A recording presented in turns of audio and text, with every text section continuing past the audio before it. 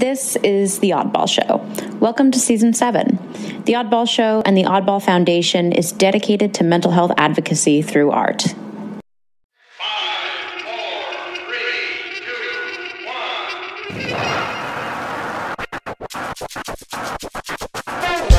2, 1. So Thor, tell us, first of all, real quick to my audience, Thor is a American author, conservation biologist, and Guggenheim Fellow. His latest book, Hurricane Lizards and Plastic Squid, focusing on the effects of climate change on the natural world and the strange, fascinating way that plants and animals are adjusting, evolving, and sometimes dying out. It is a story of hope, resilience, and risk, and a reminder of how unpredictable climate change is as it interacts with the messy lattice of life.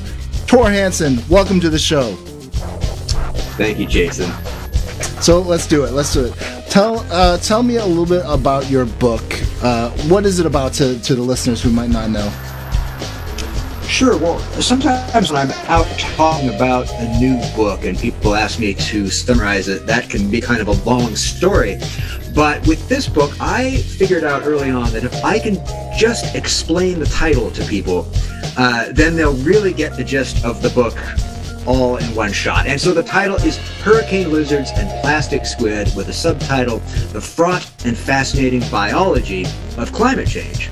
So if we start to break that down, we get into some really interesting stories about how plants and animals are responding to rapid change, to climate change in their environment, and how we can go out and measure that in real time.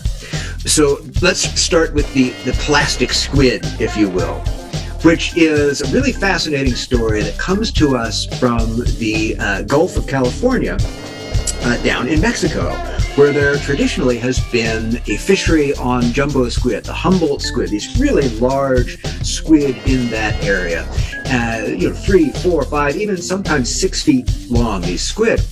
Until several years ago, after a series of climate-driven marine heat waves passed through, the squid fishery just dried up. No one could catch any squid, and everyone figured that, well, these squid must have just moved on. They must have shifted their range to cooler waters where they're comfortable. Many species are doing that in response to climate change, so everyone figured that was the story. Until a group of scientists went down there to see if there were any squid left, and in fact, when they started doing their research, they found there were just as many squid as ever. In some places, they were even more prolific.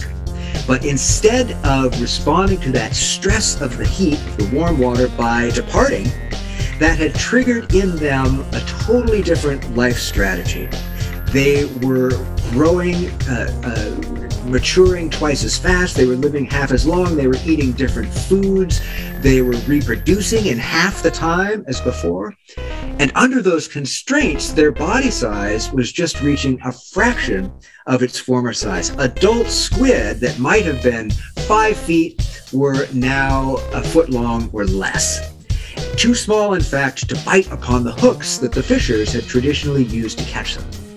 So the few that they were able to catch, they were throwing back thinking they were juveniles or another species altogether. The squid were almost unrecognizable.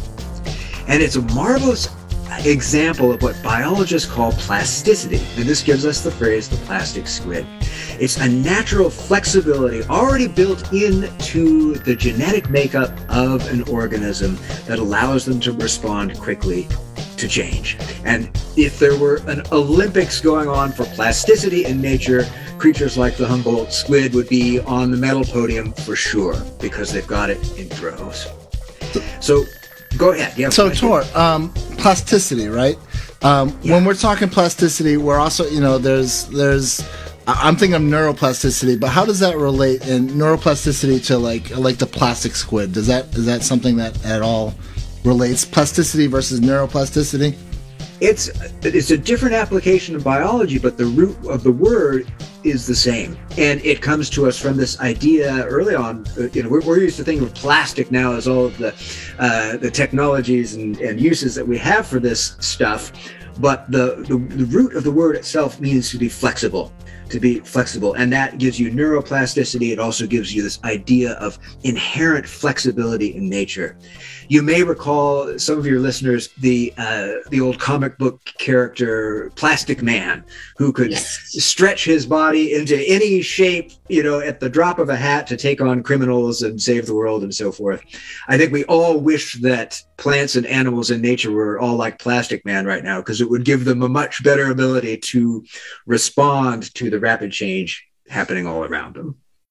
That's cool. So that story gives us the plastic squid part of the title of the book.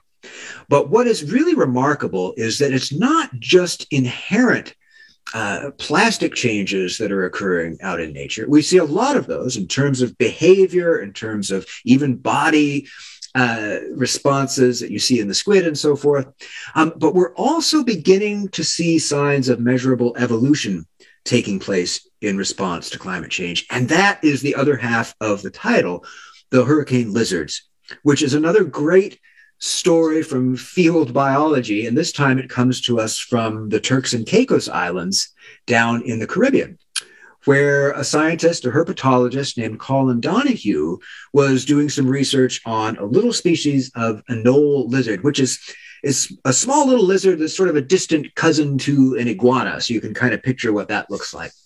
And he had gone out and measured a whole population of these lizards on a couple of little islands as part of a study where they wanted to remove Norway rats, these non-native rats that were eating lizards and doing all sorts of other harmful things to the native flora and fauna. And they were going to get rid of the rats. So the idea is you measure the native stuff, get rid of the rats, and then see how the native ecosystem responds. Well, he'd done his field work and he'd gone back home, and then two Category 5 hurricanes slammed across those islands back to back and leveled the place. And of course, the rat project was put on indefinite hold, and he realized he'd have to save those questions for another time. But he also realized that he was in a really unusual position, that he could go back and, rather than looking for the impacts of the rats on the lizards, he could try to understand whether or not the hurricanes had had any measurable effect upon the population of lizards that he just studied. He, in fact, started noticing differences immediately in the data from the lizards. The survivors of those hurricane events were the lizards with the largest toe pads and the strongest front legs and the shortest back legs. And he sort of had a theory that, if you have big toe pads, which are sticky, that would help you hang on during high wind. That sort of made sense. And the strong front legs for gripping. But what about these short back? It didn't make any sense to him at all. But luckily, he had planned ahead for this eventuality, and he had traveled back to the Caribbean with a leaf blower in his luggage. And he told me he had a good conversation with the customs officer trying to explain the science behind traveling with this, landscaping equipment. But he needed it because he wanted to know how lizards behaved in hurricane force winds. And since you can't stand there in the middle of a hurricane taking notes, he wanted to recreate a hurricane on the porch of his motel room. And he did so with this leaf blower. And I should say that no lizards were harmed. He had it set up so the lizards were safe, but he would place them on a stick that resembled the sort of twigs and so forth that they gripped in the wild, turn on the wind, and film their behavior. And when he did so, he saw immediately why they had the short back legs, why they had the strong front legs, and why they had those big toe pads. Because as the wind speed increased, their back legs would slip off first, leaving the lizards clinging by those strong front legs with the big toe pads, while their whole bodies were flapping like flags in the wind. And those features gave them the ability to hang on longer because the short back legs reduced the drag upon their bodies. And so what he realized was that he had just witnessed survival of the fittest in action, a step in the evolution of these lizards driven by high-powered hurricanes and taking place not over hundreds of years or thousands of years, but really within a single field season. Tor, I want how are they holding on like that? What is with the legs, and how are they holding on to the leaf blower like that? What is I'm watching the video right now. I don't know if you've seen this on Facebook the Live. video is yeah. So in addition to getting a lot of hits on YouTube when he posted this thing, that video really does explain what's going on, because you see how they're gripping with the front feet, and if you could picture a toe pad of one of these lizards, it's covered with these little tiny ridges that increase the surface area of those toes and give them incredible gripping power. This is the way that so many lizards are able to climb up walls. Some lizards can even run across the ceiling. They have incredible stickiness, if you will, built in to the structure of their toes. And so the ones that were able to hold on longest were the ones that survived. So Tor, now we're talking about the traits down. So yeah. Now the Humboldt squid is playing. We were talking about plasticity. What is happening here? We have this guy catching something on a boat. What was this about?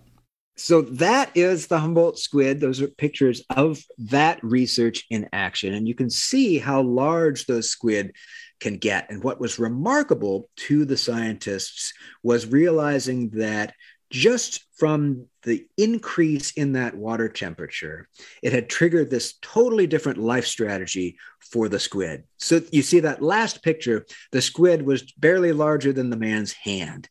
And that was the same species that we'd seen in earlier pictures getting 4 or 5, even 6 feet in length.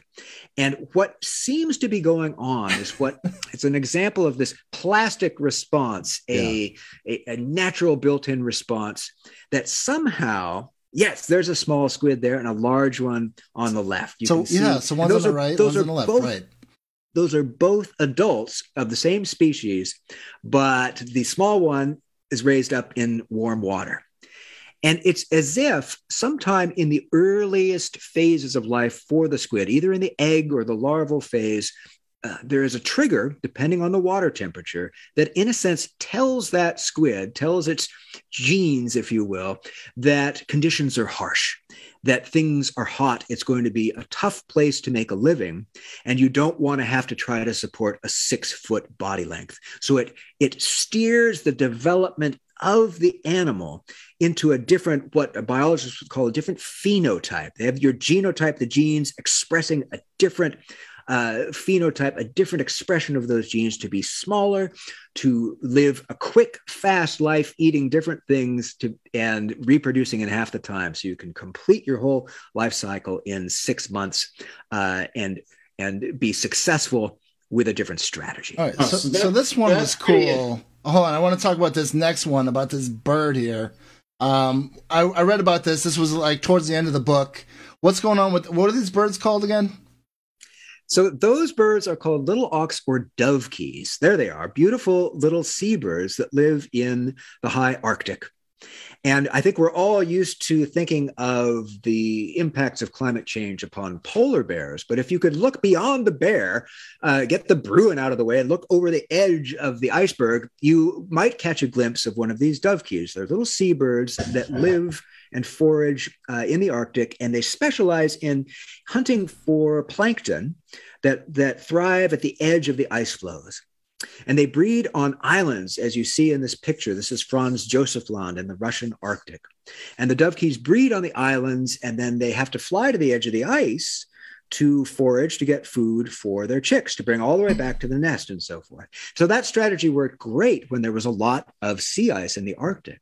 But as it is retreating farther and farther away from those breeding islands, the adults have farther and farther to fly to find food for their chicks. So they have always been predicted to be a casualty. They would be an early casualty, if you will, to the effects of climate change, because ultimately that distance would simply become too great. They would not be able to bring back enough food in a timely manner to raise chicks, and the populations would crash. Wow. So this was the theory until a group of scientists actually went up to the high Arctic, to Franz Josef Land in Russia, and visited one of these breeding colonies and fitted little radio tags on several of the birds to see what they were up to. And they had their predictions. They knew where the ice was, and they knew how fast dovekies could fly. So they knew that they would have to be in the air for at least an hour to reach the ice.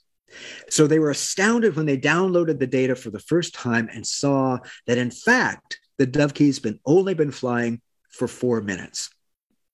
So they realized in that moment that their theories were wrong and that something else was happening, that somehow these dovekies had pivoted from their lifelong traditional food source to something else. So they realized by looking around the island there that another effect of climate change was, in fact, saving these dovekies, because the same warming trend that was melting the sea ice and making it retreat from the islands was melting the glaciers on the islands and causing that glacial meltwater to flow like a river down these valleys into the fjords, the cloudy blue sort of glacial water filling the fjords and then out to the nearshore environment where it slammed into the cold, dark currents of the Arctic Ocean. And that transition zone for little creatures like plankton swimming from one type of water in the sea and hitting this wall of glacial water, it was like swimming full speed into a brick wall. It was stunning the plankton, killing some of them even. And the dovekies had learned they could feed right on their doorstep, just cleaning up all of this plankton that was being stunned in that transition. So in that instant, when they figured this out, the whole story of dovekies changed from one of decline to one of resilience, because over the course of their field season, then they were able to show that the dovekies weren't just surviving, they were thriving on this new diet.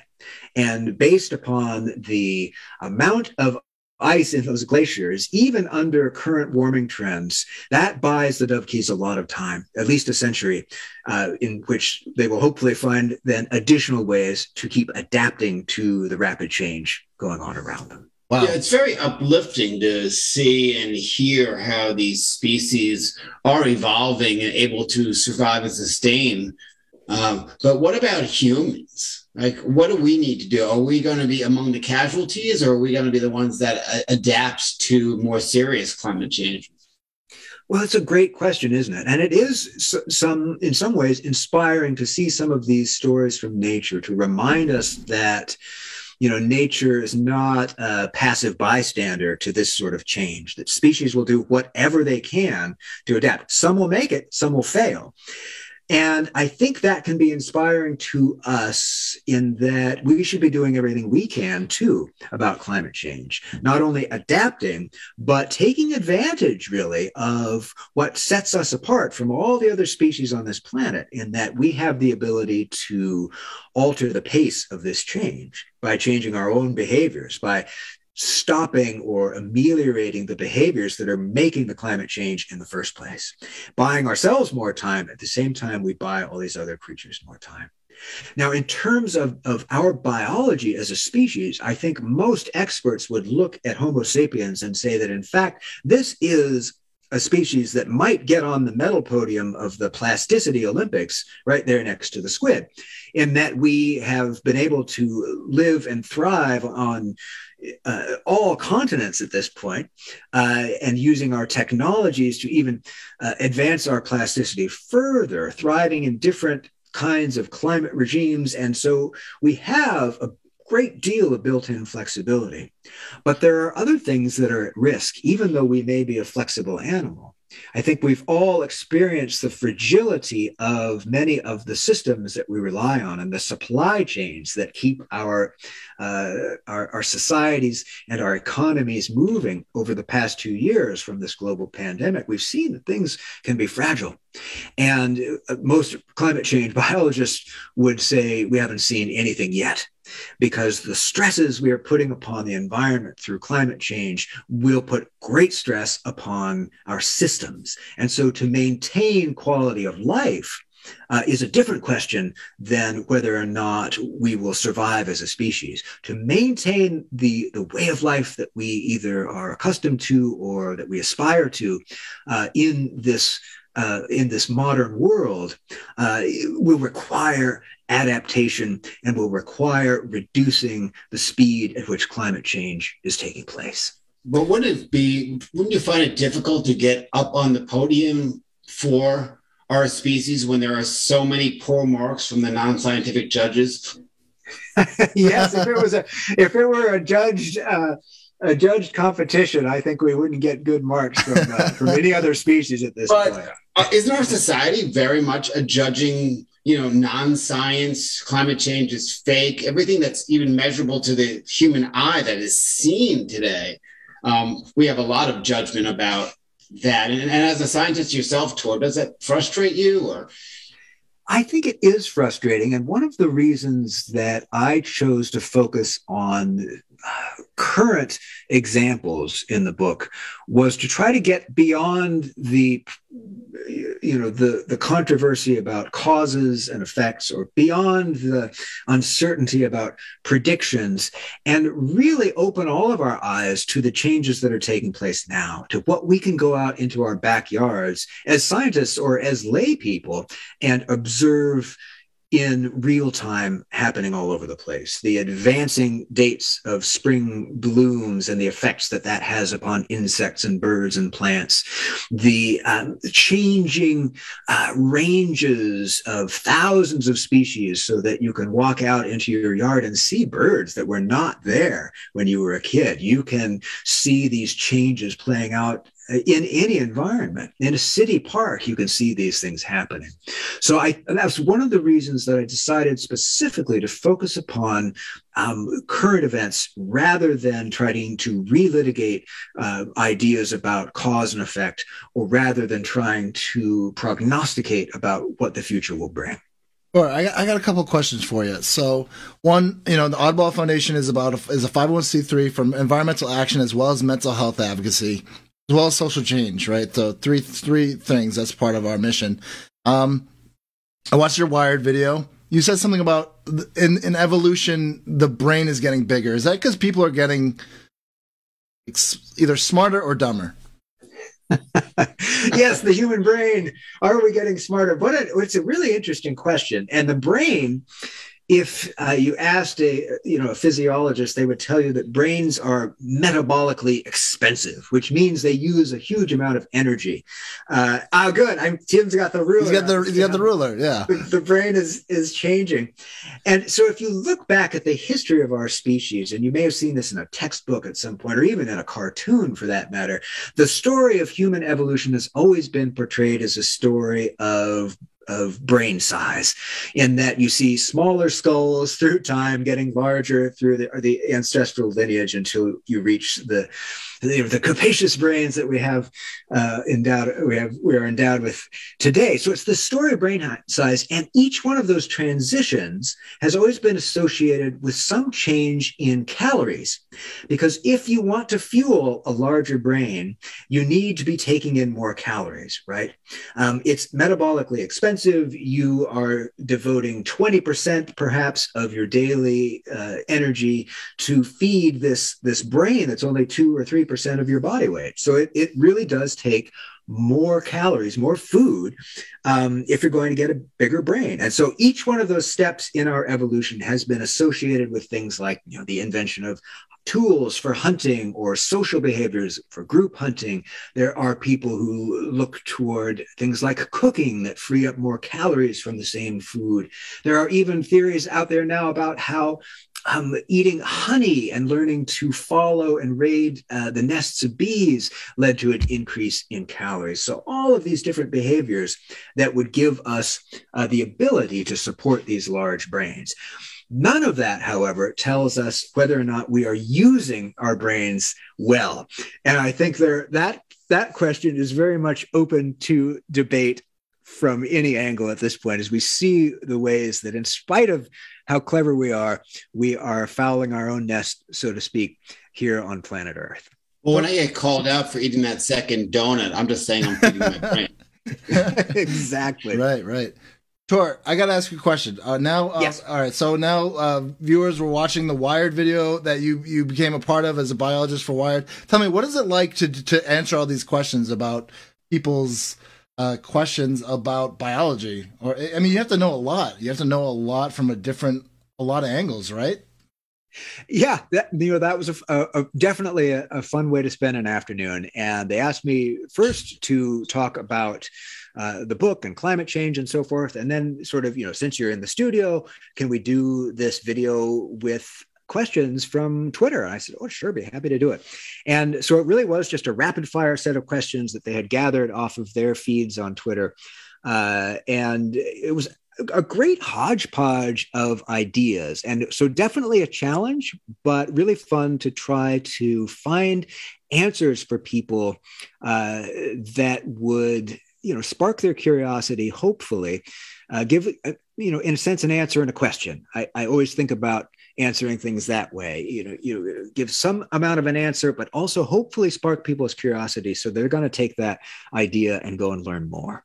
With electronics and all the technology we have today and short attention spans, is that changing our brains?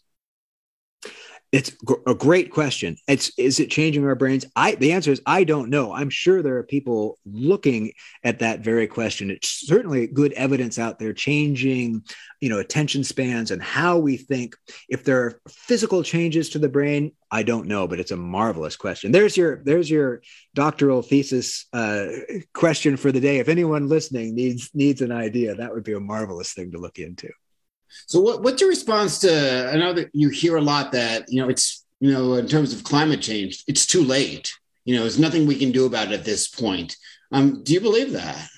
Well, I would say that is wrong. Not only a little bit wrong, but it's actually the opposite of the truth, in that we are the only ones who can do something about it. And so we need to. And anything we can do to slow the effects of climate change and limit the effects of climate change will be of great benefit to us and to the generations that follow. You can set aside all the biology you want and just focus on self-interest, and it's going to pay off in spades. What's true about what you said, though, is that there's a certain amount of climate change already baked in because of the carbon emissions that we have already unleashed into the atmosphere. They will be there for a long time. So we're already going to have a different climate going forward. But anything we can do to limit what goes into the atmosphere now in terms of methane and carbon dioxide and so on and so forth will pay off grandly to future generations. Well, you you present the solution. I think a lot of people know the solution. How do we get the big businesses and the profit makers to work toward that solution without affecting their bottom line? Like electric cars is the greatest idea in the world. They should all be electric right now, and we have the capability to do so. How do we prevent that pushback? Sure. And that it will always be there. There are many vested interests in the status quo. So making large scale change in some ways really has to come from the bottom. And I was on a show recently with a reporter who I think she was from the Washington Post, but who is very familiar with polling data and attitudes, public perception, social science, these sorts of things.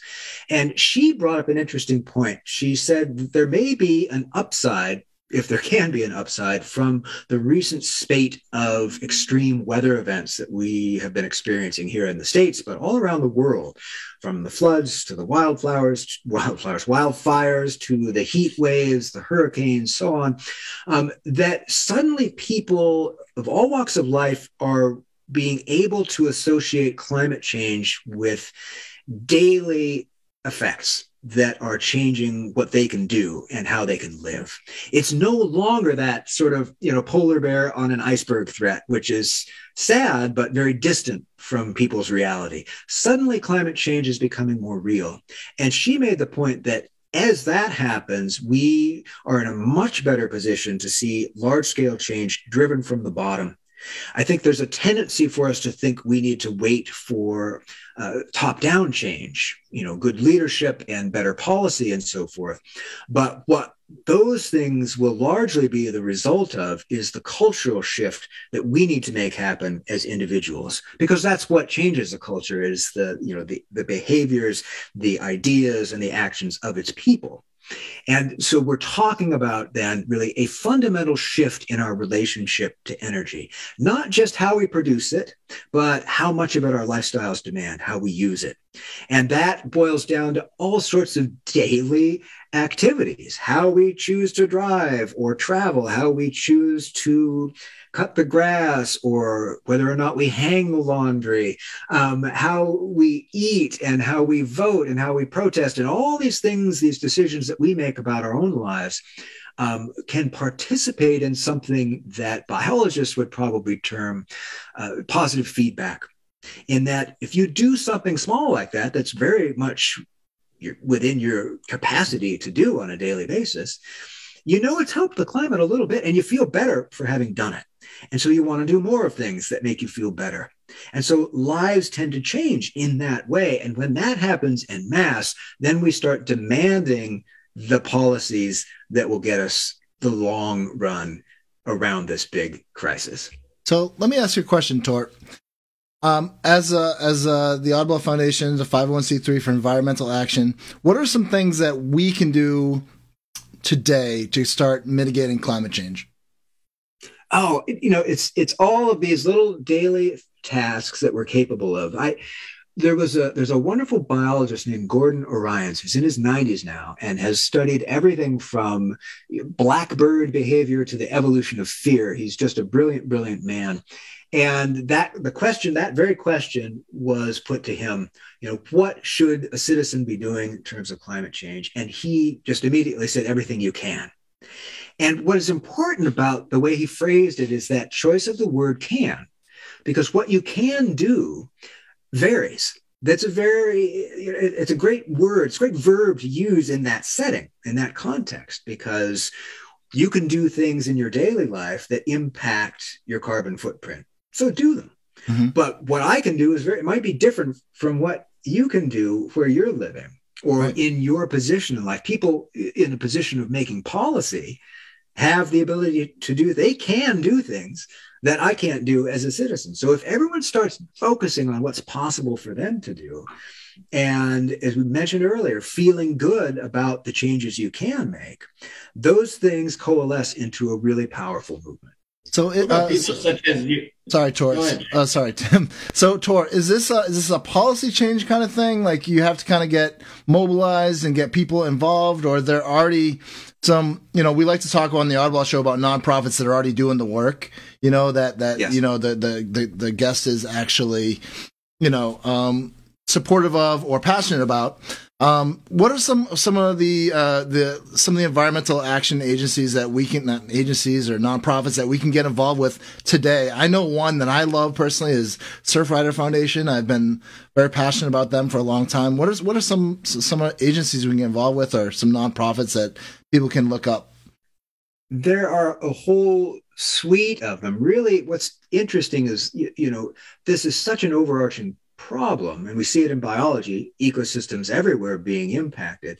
And so you see climate change now as a part of the response for a whole range of environmental organizations, from the World Wildlife Fund that has a broad approach to the Nature Conservancy, which conserves land and now thinking about climate change and connectivity among habitat types and elevational gradients and all these things we weren't even talking about in decades past, to groups like the Xerces Society that focuses on insects, which are being heavily impacted by climate change, to the Surfrider Foundation, which you pointed out. I mean, almost any group you can think of that may fit a particular interest of yours, whether it's the African Wildlife Foundation or a group that focuses more locally in your area, they will have people working on climate change right now because it's that far-reaching and it's that important. Climate change is it's not too much of an exaggeration, let me put it this way, to say that every biologist in the world is studying climate change. Some of them just don't know it yet. Mm-hmm. How do you get all these groups mobilized to get somebody in a position of power? Say, someone like you, Thor, runs for president and wins. How do we do that in terms of saving the environment? Or for president? Yeah. Yeah, exactly. Here's my stump speech. What I would say is this, and I think we tend to. It's very easy to be discouraged because you have this massive problem, and you see repeatedly the attempts to address it at a large scale failing in some fashion, not getting there. We know we're not doing enough. We can do the math. It's very easy to see we're not doing enough yet. And what I would point out is that very recently, we had legislation going through the House of Representatives here in the States and got to the Senate that included the biggest group of policies to address climate change that we've ever seen, which would have gotten us a lot closer to where we need to be. And of course, it didn't pass. But what's important to remember is that it was only 2 votes short of passing.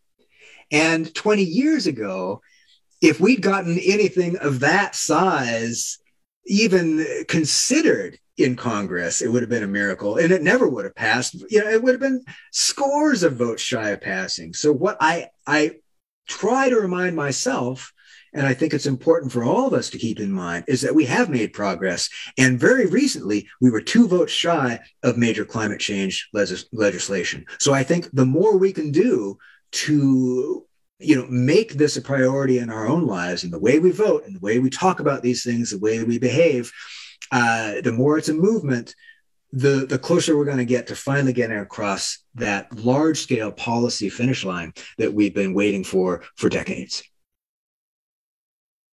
Well, I have a question for you. What do we do about? I have this feeling that people don't care about climate change because there's not rapid hurricanes and tornadoes and everything all happening all at once, that it's like cataclysmic, you know what I mean? Like that it's chaotic and that it happens in your neighborhood.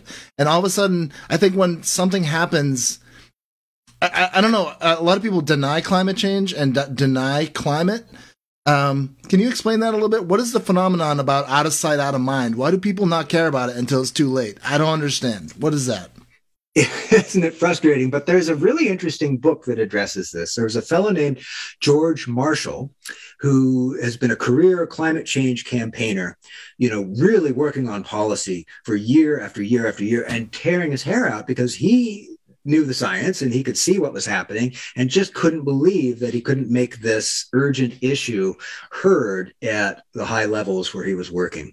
So he took a break from it and started doing research for a book.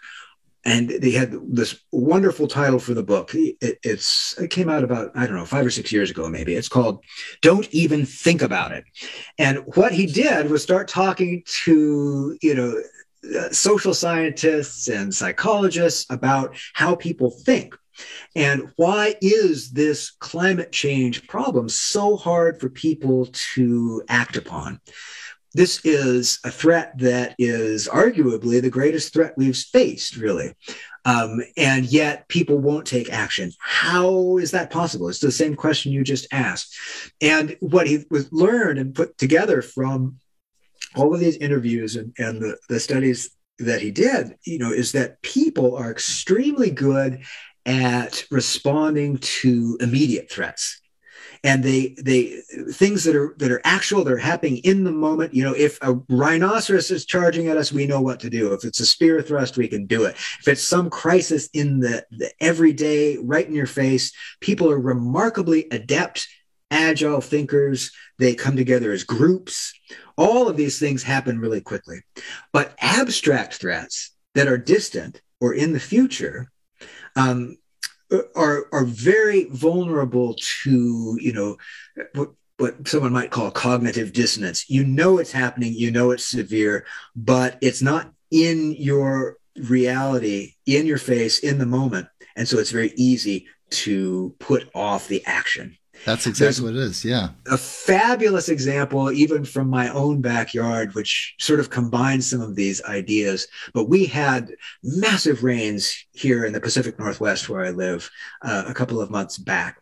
really, colossal flooding in various places. And there was a road washed out, a bridge washed out, not far from where I live.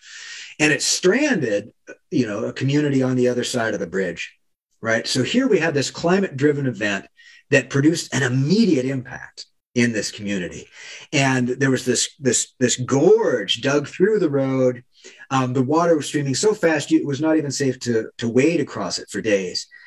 Yet the community, regardless of whether or not they believed in climate change or their politics or what have you, they rallied in just rapid fashion to build a footbridge across this chasm. And people on the town side of the bridge, this is a rural area, so the people on the far side were totally cut off from every service you can imagine, from gas and food and post office. Everything was on one side, right?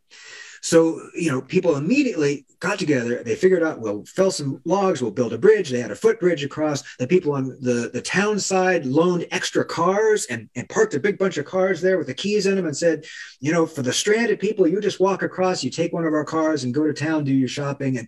And the solution was there in a matter of hours. And I was just so struck by that, because it seemed like George Marshall's book all playing out within, this one instance. When climate change becomes real, people deal with it beautifully. And so I think we're really struggling now, and maybe are on the cusp in some cases with all of this extreme weather, of climate change finally becoming real to people. If we can do that, I think we'll see some incredible solutions. Great stuff. Agreed. So I have one question for you. Tim, do you have a question? I definitely, I love that last answer, because it's also, there's this phenomenon of small sample size. Like, it's not in my sample right now. And the other part of it is, and how often do you hear this, in July in Massachusetts here, you get that one day that's like 55 degrees and people are like, what about global warming? What about global warming? I'm cold right now. I'm cold right now. We fall into this like narrative of, it's the guy with the leaky roof narrative. That, it's raining and his wife is like, or his family is like, fix that roof, we're getting wet. And he's like, I can't fix the roof, it's raining right now. And then when it's a sunny day, he's like, well, why fix it? No rain's coming in now. Exactly. Yeah. I mean, that's exactly it, Tor. And that's the thing. Like, I guess I'll close off with saying like this. We are affected by this huge crisis that is not in our face right now, so we're not addressing it. And I think that's the truth of the matter. Let me ask. My first show that I ever went on was at 1:00 in the morning on Saturday, and it was the I Don't Know show with a guy named CCR Shagar, who's a poet and amazing guy. And I like to do this at the end of the show. I like to ask I like to really ask the guest, what is one thing that you would like to leave for the children of tomorrow? And I would like to know what would you like to leave for the children of tomorrow? What is the hope that we have for the children of tomorrow? Because right now, it's 2022. Things are not totally desolate, but kind of desolate, kind of like here and there. Is there hope? And what is like one thing what's one message for the children of tomorrow? I would like to leave to the children of tomorrow bees. And by that, I mean the whole suite of bee diversity that we see on this planet, the pollinators, not just the honeybees, but the bumblebees and the mason bees and the leafcutter bees and the little ones you never even see or think about, like carpenter bees or cuckoo bees. And I say bees with a specific purpose in mind. They are everywhere. They are essential to how we live. They pollinate crops and they're essential in nature. And at the same time, they're very vulnerable to the way that we live, right? They're vulnerable to all the habitat loss. They're vulnerable to climate change. They're vulnerable to pesticides and so on and so forth. So I see bees as a wonderful way for us to focus our energy if we're looking for a particular group of creatures out there that need our help. And that if we can be successful in leaving bees to future generations, we will be leaving them a much better planet, because to have those bees, we will have taken a lot of steps that make life easier for everyone. All right. Well, here we are. And this is, if you want to know more about Thor Hanson and his stuff, just go to thorhanson.net. And this is his webpage. There's a whole bunch of information and links to his TV and film and his events, and also his books. And earlier he did talk about hurricane lizards and plastic squid. So that's what it looks like, and pick it up at a fine independent bookstore near you. Can we just real quick, because I was messing around with the thing there. This is Thor Hanson's website. It's Hurricane. The book is Hurricane Lizards and Plastic Squid. It's available. Where can we get it, Thor? I know you're all over the place. Where can we get it currently? Oh, I would echo Tim's comment and say if you have a favorite local independent bookstore, that's a wonderful place to shop. Of course, it's online everywhere as well. Well, you know, it's been a real pleasure having you on the show. I mean, we've been messing around with we've been doing Oddball Show now for 7 seasons. This is our 7th season, trying to get creative with it. So in the video, I don't know if it'll be different on the podcast, but if you were watching on the video, you got to see me fumbling around with some videos, some cool backdrops and stuff. So if you like what we do at Oddball Show and have guests like Thor Hanson, please check out Oddball Foundation. Check out the Oddball Show. Check out Thor Hanson. Check out Tim Gager. It's been a real pleasure having you on the show, Thor. Any closing words? No, just thanks to you and to Tim for your time, and to all of your listeners. It was a pleasure being on. You know, it's the Oddball Show. Wrong one. The thing about that I want to impart to the audience is that it's about time that we start to make a change, and that change only will happen with us. So honestly, if we want to make a change, it's only going to happen with us. We're the only people who can do it. So, you know, it's been a pleasure having Thor on the show. It's been a pleasure having Tim Gager on the show, and you know, till then, it's been the Oddball Show. It's been real, and we'll see you all real soon. Make sure to dedicate some time to reading Thor Hanson on. You can see him all over on the YouTubes. Thor, if someone wants to see you next, where are you going to be? Oh my, what's the next thing coming up? I just had the book come out in the UK, so I'm doing a lot of publicity for them right now. So you probably focus on, you know, things like The Guardian and Times of London and that sort of venue for the next couple of weeks. Well, fantastic. Thank you for being on the show, Thor. It's been real. And everybody, thank you, Tim Gager, for being on the show. It's been real. It's been the Oddball Foundation presenting the Oddball Show. This is the Oddball It's a Show. 501c3. Season 7. It's season 7. The Oddball Foundation is dedicated and to that's who we are. We're the Oddball Foundation. So till then, we'll see y'all real soon. Thanks for being on the show, Thor. It's been a pleasure. My pleasure. Take care, you guys. Thanks. Thank you. See ya.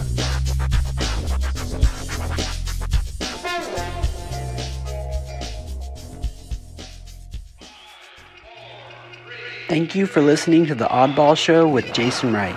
And special thanks to co-host Timothy Gager and guest Thor Hanson. Make sure to check out Thor Hanson's book, Hurricane Lizard and Plastic Squid. Here's a few things going on with the Oddball Foundation. Congratulations to Nathan Lim, the winner of the first annual Just Another Chapbook contest. Look out for his winning title, Echo Park, at the next Oddball Magazine publishing title. Congratulations, Nathan. A special thank you to Northeastern Savings Bank for including us in their 7th annual voting community campaign. Check out Northeastern Savings Bank and learn more about the campaign at northeasternsavingsbank.com. And remember, by choosing local, you're making a difference with the Northeastern Savings Bank. If you haven't already, check out our YouTube channel, and if you like this podcast, please leave a review. Your reviews help us grow and helps us to achieve our advocacy through Airwaves mission. That's all from us here at Oddball Foundation. I'm Michael Berker, and this has been The Oddball Show. The Oddball Show is produced by Oddball Foundation, a 501c3 built for better mental health advocacy through art.